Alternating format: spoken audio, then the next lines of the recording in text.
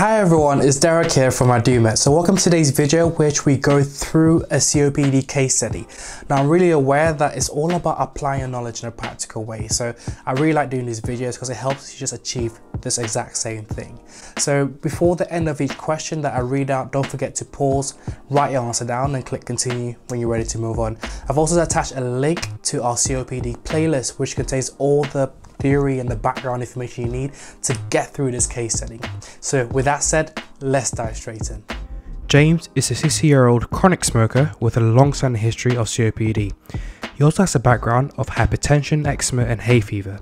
On routine review, he admits he has not been compliant with his medication and his symptoms tend to be worse in the early mornings and sometimes in the evenings. He was prescribed a preventive inhaler in addition to his short-acting beta agonist, but doesn't remember the name of this. It has been shown that he has worsening control of his COPD with an FEV1 of 35% and an FEV over FVC of less than 0.7. So our first question, with the available information, how would you categorize his COPD severity? Mild, moderate, severe or very severe? Well, as you can see in the attached table, an FEV1 of between 30 and 49 falls within the severe category. Therefore, this patient's COPD will be classed as severe. Question 2. The patient knows that he's on a short-acting beta agonist. Now, due to poor compliance, he has forgotten the name of the preventive inhaler he was prescribed to use in addition to the short-acting beta agonist. So the question here is, what is a likely inhaler he would have been put on to use in addition to a short-acting beta agonist? So current guidance suggests that if the patient still has ongoing shortness of breath and exacerbations, we can think about escalating treatment.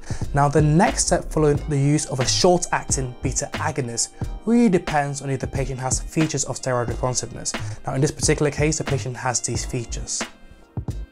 Examples of such features of steroid responsiveness which this patient has is a history of atopy, as well as a variation of the symptoms throughout the day.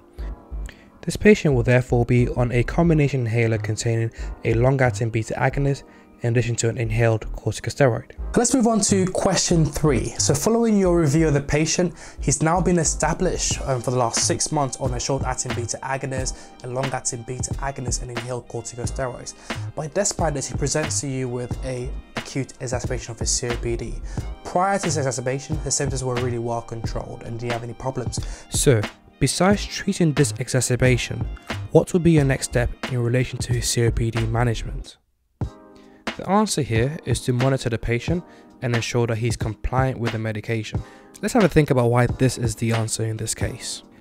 Guidance suggests that we can add a long-acting muscarinic antagonist to our long-acting beta agonist and inhaled corticosteroid if the patient has 2 or more exacerbations or if they have worsening symptoms.